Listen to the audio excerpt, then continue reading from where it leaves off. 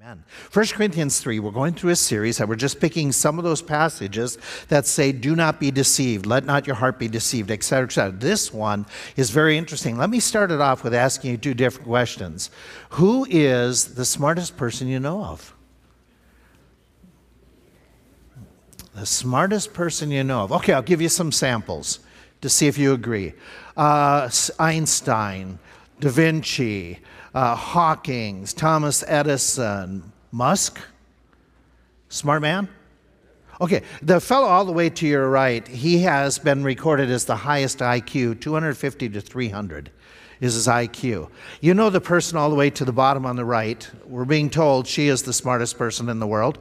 Okay, the one that's right next to her, the Oriental gentleman, Kim Wong-yong, at the age of 4, he was reading and writing in 3 different languages proficiently. So one of those child prodigies. So we look and we say, okay, these are some of the what's being touted as the smart people. But let me ask it a different way. What does it take? Is wisdom and smart the same thing? No, okay. What's it take to be wise? It takes the Lord? Okay.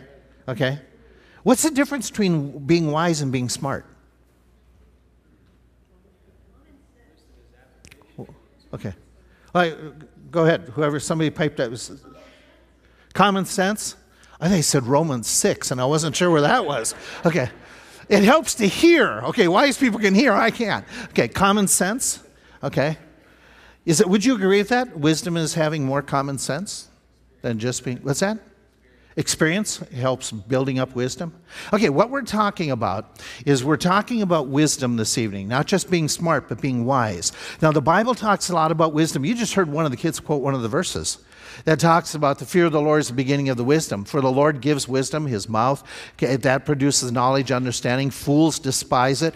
Proverbs has another verse, the one who gets wisdom loves life. One who cherishes understanding will soon prosper. Who is wise and understanding among you? Let them show by a good life, common sense in how we live our life, by the deeds done. Ephesians, which we heard about this morning, is be very careful then how you live, not as unwise, but as wise, making the most of every opportunity. That's a different translation. The translation we worked with this morning was redeeming the time. Okay, and so we talk about this idea of wisdom, and so when we come to 1 Corinthians, we're going to be in chapter 3, but I want you to understand chapter 1, 2, and 3 has a lot of comments about wisdom. There's a whole lot there. Now, this is really important for us to take a moment to talk about, because most of us think we are wise.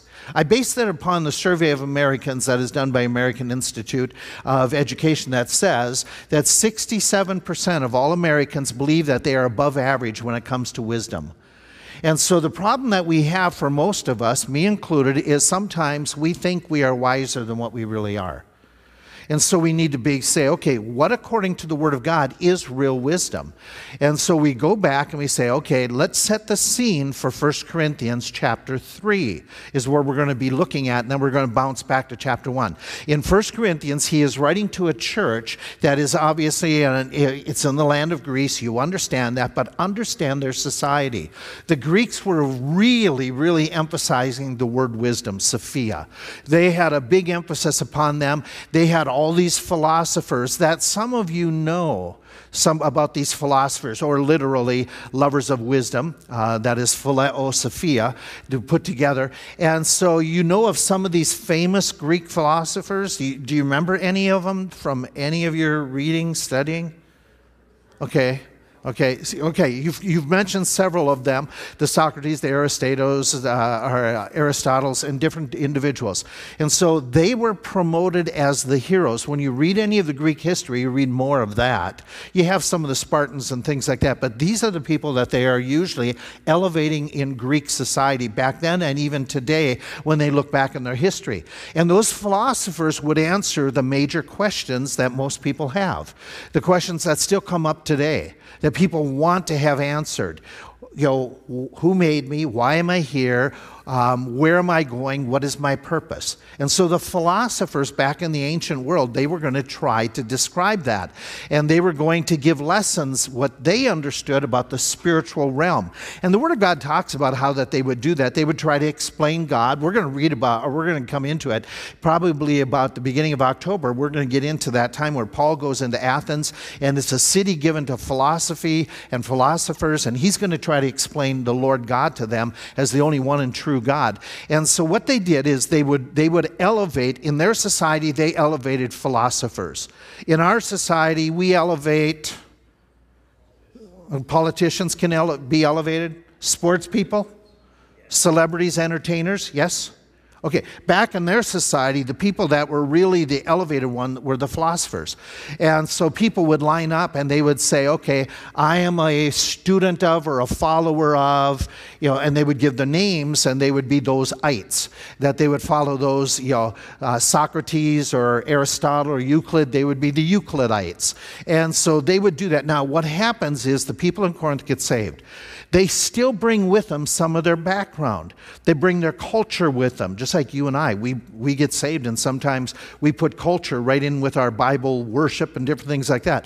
And so they were bringing with them this idea of emphasis upon wisdom. And they were also bringing with them this idea of having favorite teachers. Now, Paul writes about that and says you can't do that in the church. In the church, you're not supposed to be, following celebrities or, the philosophers and elevating certain people just because they have a new teaching. And so he warns about that in the midst of all of this. And so he's going to talk in the first 3 chapters about this idea of properly loving wisdom, or what type of wisdom. And so 30 times he's going to mention in the first 3 chapters, Sophia, the word for wisdom. And he's going to talk about it. Now we're looking at just a couple of the passages.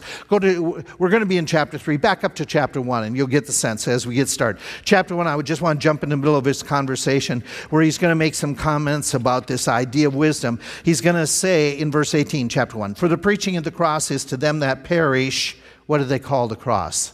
Foolishness. But unto us it's that are saved. It's the power of God unto salvation. And he says, for it is written, I'm going to destroy the wisdom of the wise, and I will bring to nothing the understanding of those who consider themselves prudent. Where is the wise person? Where is the scribe? Where is the disputer of this world? Hath not God made the foolish the wisdom of this world? And so he's going to be talking about a little bit further about that in verse 25. Because the foolishness of God is wiser than the wisdom of men, and the weakness of God is stronger than the strongest of men. You go to chapter 3 where we're going to be making our focus here. He says in chapter 3 verse 18, let no man, or stop letting people deceive you. And then he explains what he means. If any among you seems to be wise in this world, let him become a fool, that he may be truly wise, is the idea. For the wisdom of this world is what?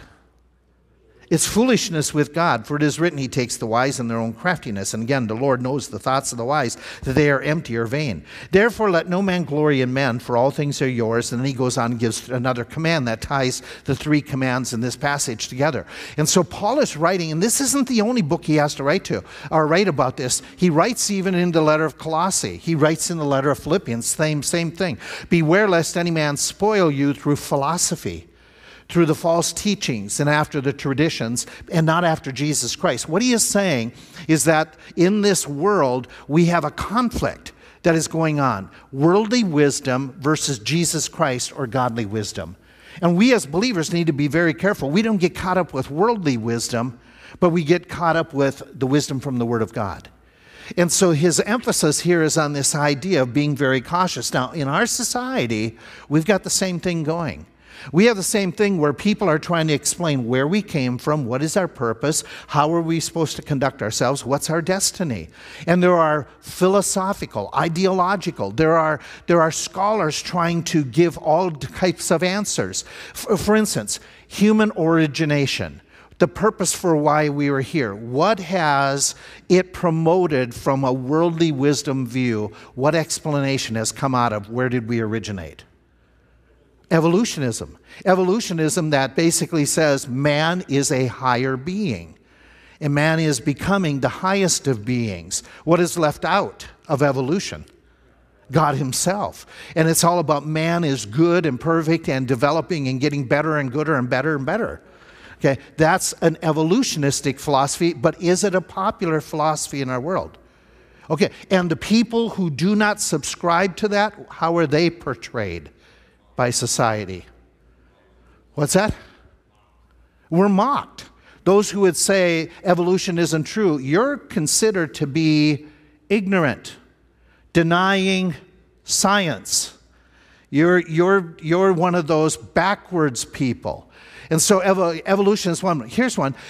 Seeking to explain man's inner self, how man is made up, what is the development of man. That has led to what we would call modern psychology. That is, man is innately good.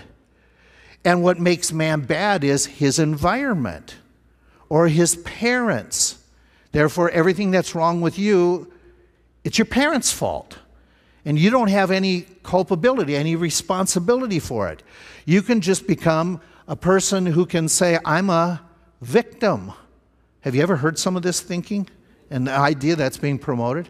So you have this modern psychology. And again, we're not saying that anything to do with psychology is bad, nor are we saying anything to do with science is bad, but we're saying, what do you do with those things and how you interpret them? Here, I'll give you one this way, okay? We talk about redefining. There's a whole element that came very popular in the 30s, the 40s, the 50s, and has just exploded exponentially in the theological realm of how do we define divinity? How do we define the Almighty? That has led to what we're going to call liberal or progressive theologies that have come to the point that we explain away the miracles. We explain that there is no different deity, that really deity is within you, that you are divine. And so what that basically has done, it has turned to false philosophies spiritually and has basically denied the Almighty and deified the creation, us. And so we have that, that's just happening in our society. It's happening in Christianity. It's happening in our world that we face some of this same emphasis upon, the scholarship, quote unquote, and I say that tongue in cheek, the scholarship of these different ideas that are lacking common sense. Okay, let me illustrate. To just say that something just came together that just developed in such detail to form the human body is just, it makes no sense. Within that whole evolutionary theory, there are big gaps in their explanation, and yet people swallow it hook, line, and sinker. And so we run into this all the time. And what really causes me concern is how are those who are saying we don't agree with the idea of progressive theology, we don't agree with modern psychology, we don't agree with the idea of evolution, you are put down as not being wise, not being smart, not being... put over whatever word you want. In fact, how are most Bible believers portrayed in TV? Are they usually portrayed as not educated? Are they usually portrayed as being bigoted, being angry people, very prejudicial?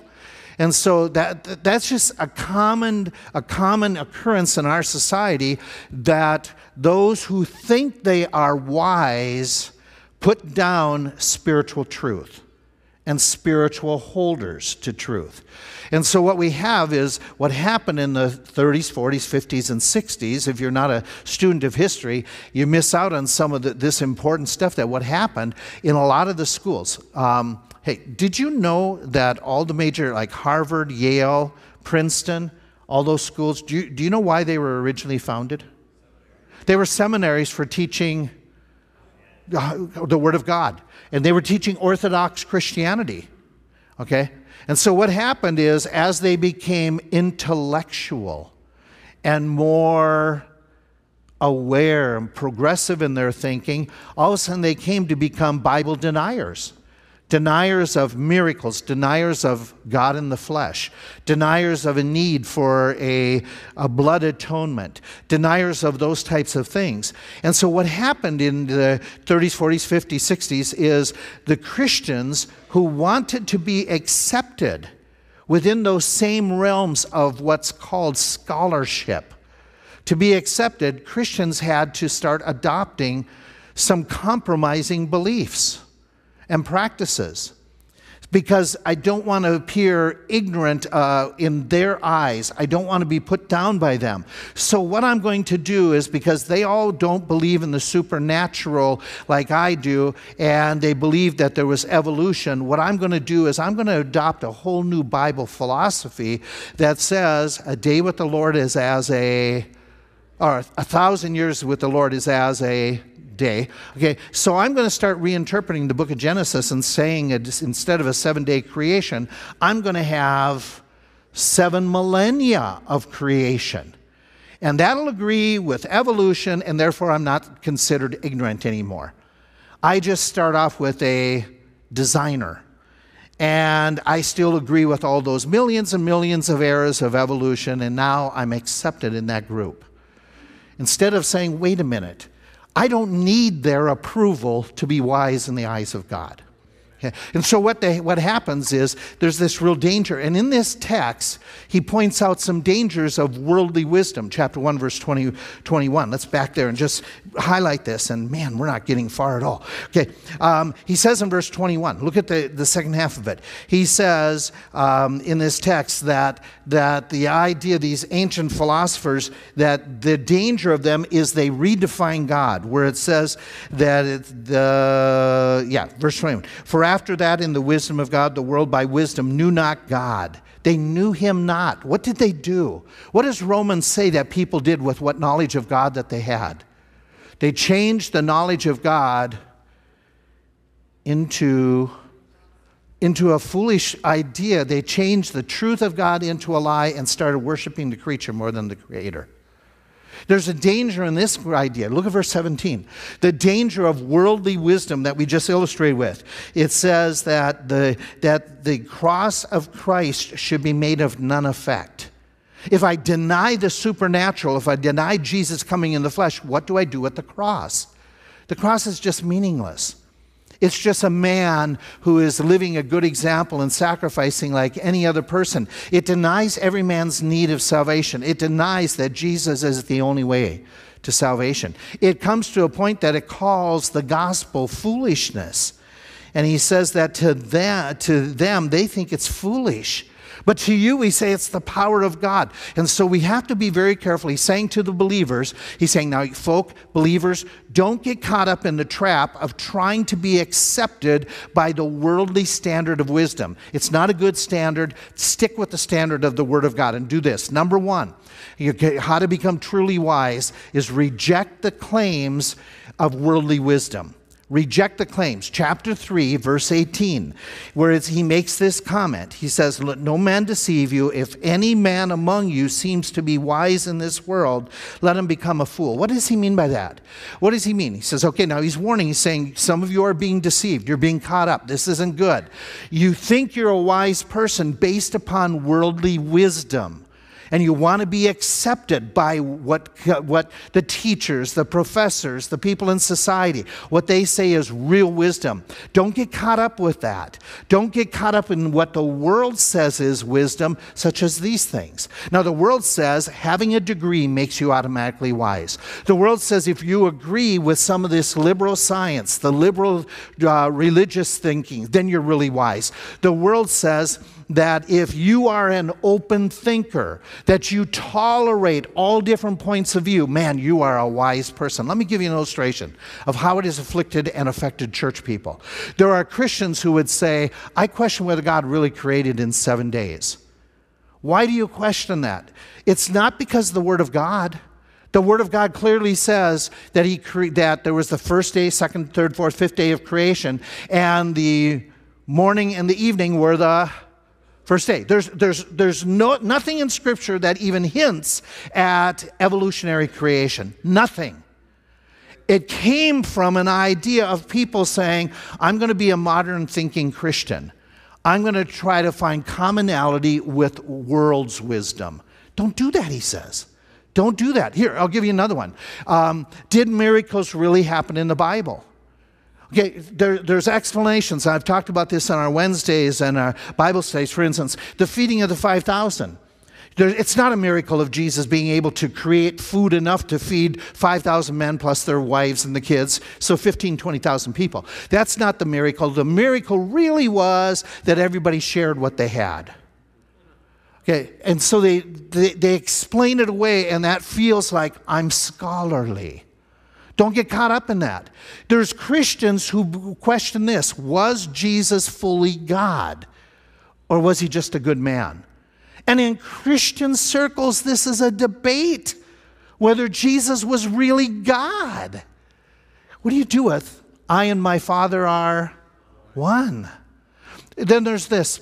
People in Christian circles are beginning to question this idea. Are people really bad innately? Are people really sinners? Oh yeah, we know that. We see them on the news, the ones who are the dregs of society, the criminals, the crooks, the molesters. We understand they're sinners, but are they really that bad? My nice neighbors, my nice relatives, are they really that bad? Is the word of God didn't really mean that they're all sinners. It's just that the sinful people are sinners. And it's a progressive thinking that is explaining away belief of the Word of God. But the Word of God says, all have sinned, every one. There is none. Right? Okay, here's one. There is within even churches like ours a rethinking of what the Bible talks about in training up children. Okay, I'm a progressive thinker. I don't think corporal punishment is really a good thing to do. In other words, spanking a child. Because I live in a world that's not really promoted anymore. And the way that we're really going to get across to our children is if we just give them positive reinforcement and only positive reinforcement. What do you do with the Word of God?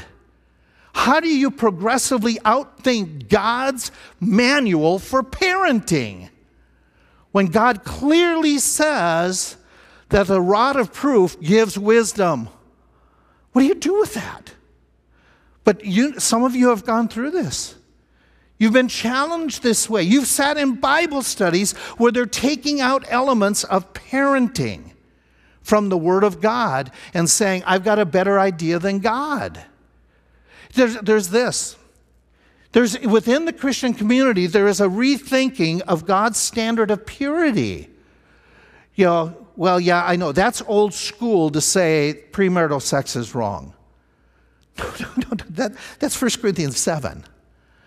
There's a new thought of how to view living together. It's not real. We're progressive. We're modern. We understand that the Word of God tells us that just because we're committed to really loving God and loving each other, it's okay if we live together. It goes this way. There are even Christians that are rethinking this whole view of homosexuality. Does the Bible really say it's bad? Because God may have made them that way. Because that's what we keep hearing, is this is within the genetic code of people that are homosexual orientation. They can't help it. And so maybe we just need to rethink the Bible. Why are we trying to rethink God? Is God dumb in 2024? Is God's Word lost its inerrancy?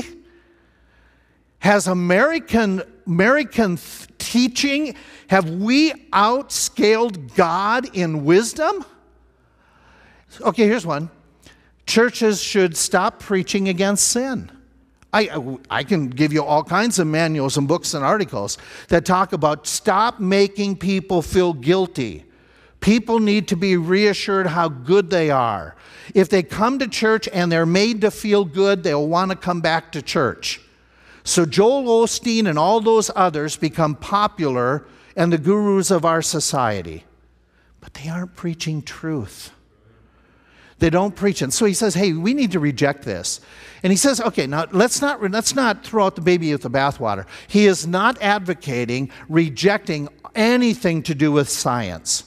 He's not saying let's reject anything to do with medical advances. I am thankful we are advancing in dealing with disease and with illnesses.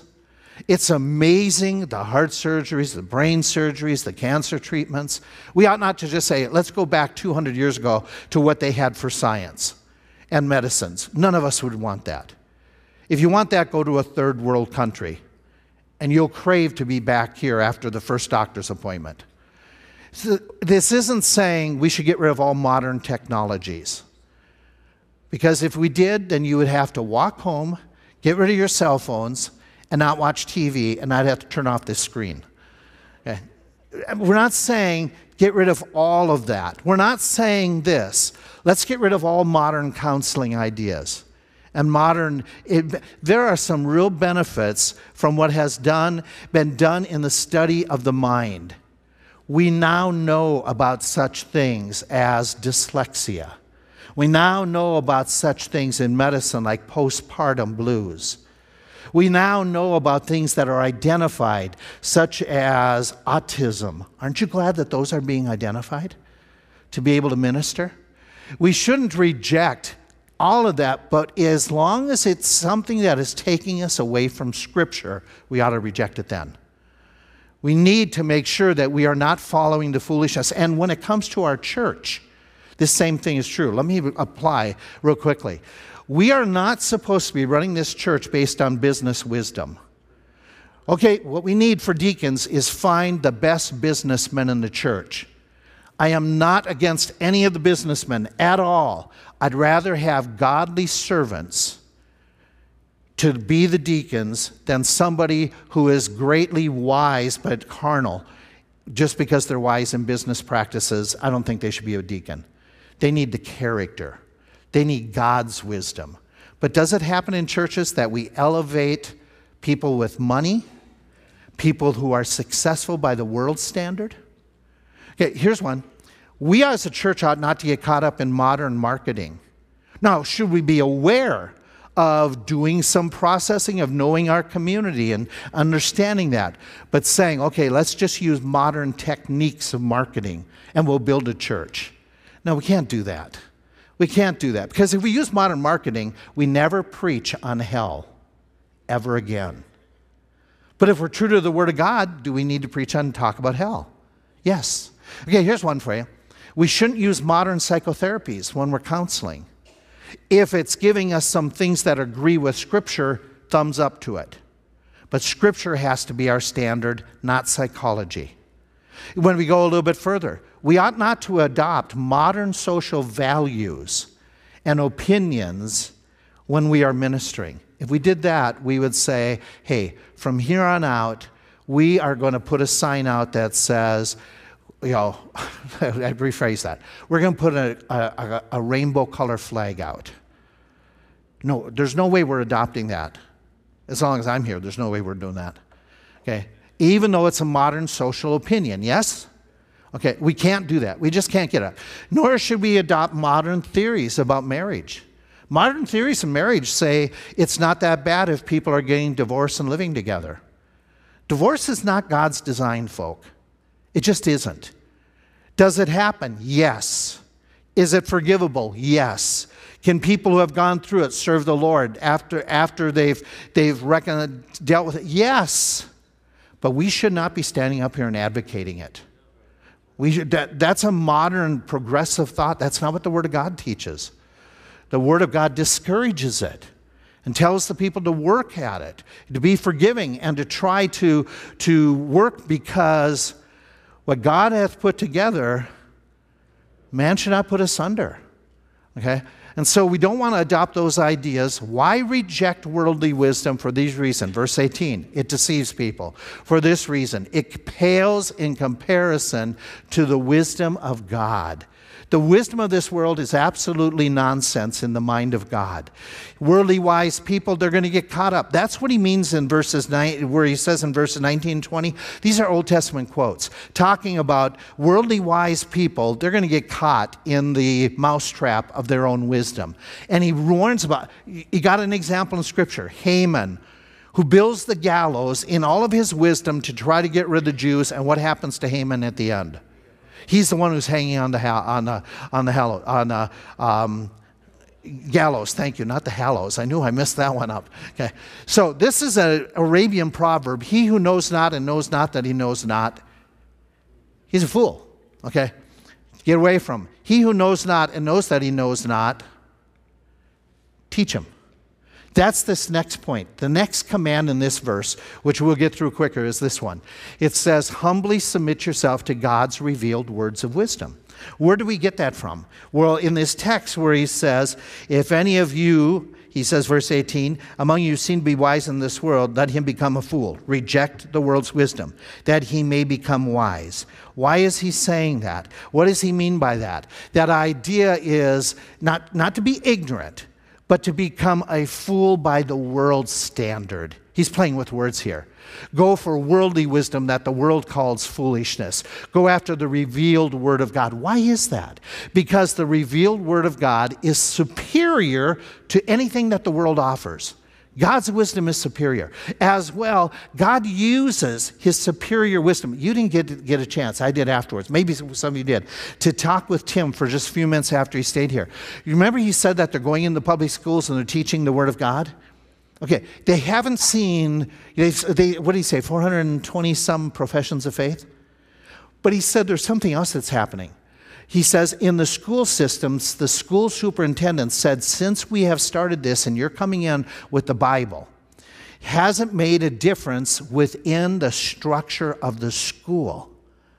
In the structure of the school, it was chaos in trying to teach.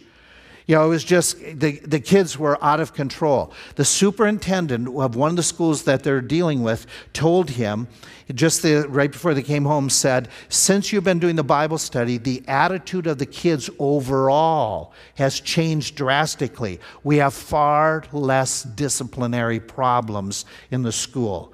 The academic testing, whatever they're doing, it's going up. Just because of their exposure. Now, they're not all getting saved. I'm not saying that. But does exposure to the Word of God impact people? Yeah, because they're getting real wisdom instead of a false wisdom. And so you look at this and say, God uses the foolish things of the world, what the world considers fool. And I can give you examples of this, that God used the foolishness of Noah. What was really progressively thinking, wise thinking on Noah's part compared to what everybody thought? Noah's building an ark, and it never rained before. That makes no sense. But what did Noah base it upon? The revealed wisdom of God's word. And so the day that the floods opened, what did everybody realize? Noah was right. Noah was a wise one. Okay, so is it wise for you to get into your car, load up the truck, and start moving and just go until God says stop? Is that a wise thing to do? Let me rephrase that. Would any of you parents encourage, well, maybe that's the wrong illustration. Okay. No, seriously. Would you encourage your kids to just go with no plan? No. But did God use that in Abraham's life? He did. Now, that's not a standard that was for Abraham to follow the revealed word of God. What about walking around? We're going to take over the city. We're going to march around the city for 7 days. We're going to blow our horns. What battle strategy wisdom was that? From man's point of view, it was foolish. But from God's point of view, following the revealed word of God, it was wisdom. It was successful. It didn't look real smart for those guys when Jesus said, go out and cast out your nets. Because they had been fishing all night and they had nothing. And he says, go back out there and cast your nets. And they did it. Did it work? Yeah, it sank the boats almost, it says. They had so much. So what looked foolish in the mind of people was actually It was wise. Why? It was based upon the revealed Word of God.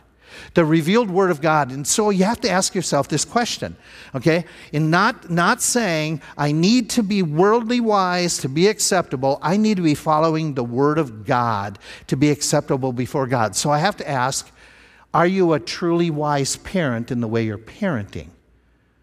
What is your standard for parenting? The Word or worldly counsel? What about a wise worker? People at work may say, don't give your best. Just kind of drag out the job. But is that what the Word of God says? What about the idea about being at school, wisdom at school, in association with others, and how you deal with others?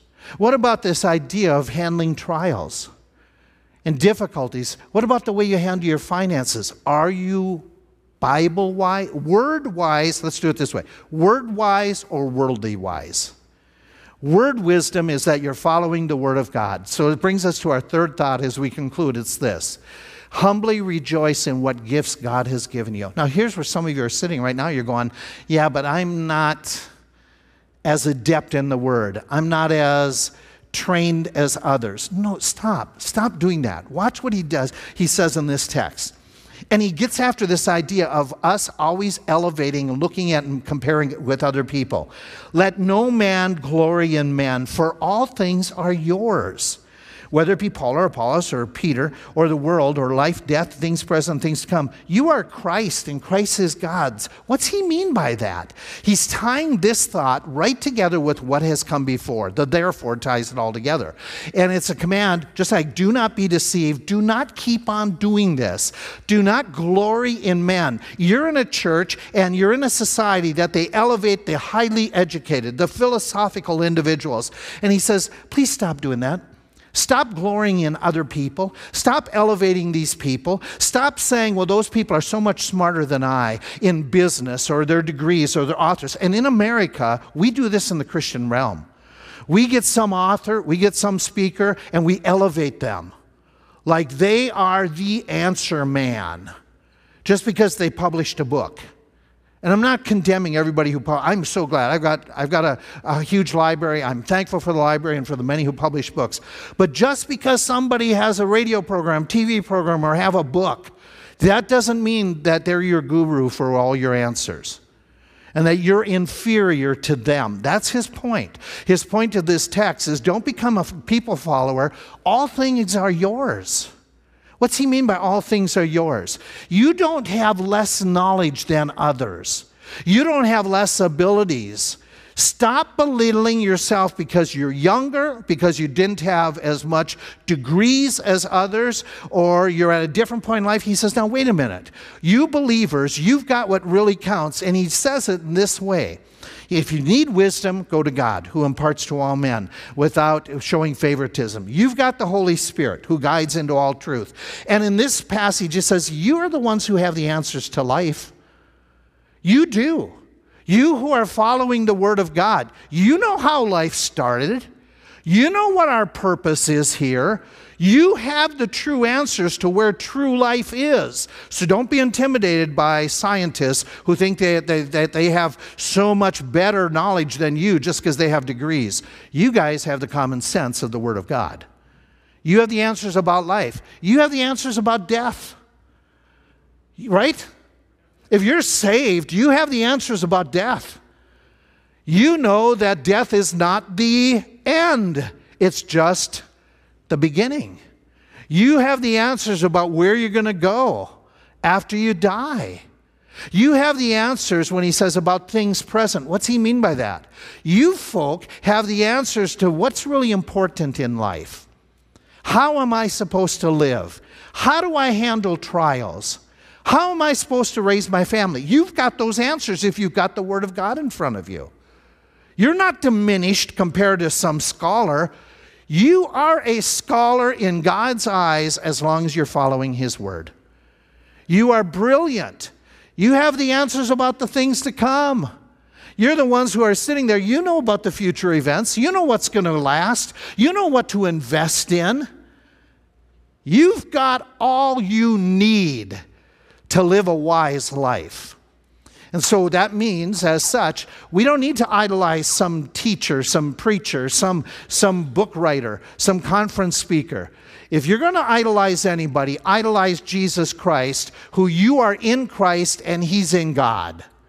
You've got a connection with God Almighty that many scholars don't have. So benefit from that. You don't need to run to somebody outside of God's Word. As such, don't belittle your own ability and wisdom and sense of determining the will of God as you read the Word of God and pray to Him. As such, we have no reason to doubt our fellowship and to run to somebody else. Do you know there are some people who do this? There are some preachers who are claiming this. If you want to really know God, come to me and I'll take you to God. Hey, if you want to know God, you go to Jesus Christ. He takes you to the Father. There is one mediator and only one. So for you and I, man, we're in a great spot. With Christ, we've got all we need. We are blessed with Christ. There's a writer who writes, and let me close with this. He writes about his childhood experience that he says, and I'll bore you with just reading. I had broken free of the constraints of my little neighborhood, and now I was on my own to experience the grand adventure for the first time. I felt like somebody, even on a big blue girl Schwinn bike. I was somebody. The bike even had saddlebags. As I crossed the railroad tracks and then rumbled over a small creek on the single-lane bridge, I realized that the bridge, which was made of wood and steel, was no big deal. But on that day, long ago, it became a bridge too far for me. As I began to cross, 4 teenage boys stepped out onto the far side of the bridge. I intended to pass on by, and they had other things in mind. One of the boys grabbed my handlebars and spun my bike to an abrupt stop. "Hey, where do you think you're going?" he snarled. Another boy chimed in, "Yeah, kid, where you going?" Instantly, I knew that they intended to beat me up. I was petrified. I couldn't fight or break free to run, so I stood there frozen. And suddenly one of the boys asked, "What's your name?" I answered him in a high-pitched pre-adolescent voice, "Terry Wardle." The 3 remaining teenagers looked at each other and got very silent. "Are you related to Tom Wardle?" Tom was my older cousin who happened to play defensive end on the high school football team. I told them Tom was my closest cousin. They immediately backed off. One of the boys straightened out my shirt, started saying, "Hey, we were just having a little bit of fun, no harm. You're a great kid, and if anyone ever gives you trouble, you tell us and we'll take care of them for you." That was a formative day for me. I learned that simply being Terry Wardle was not enough to be respected, accepted, and safe.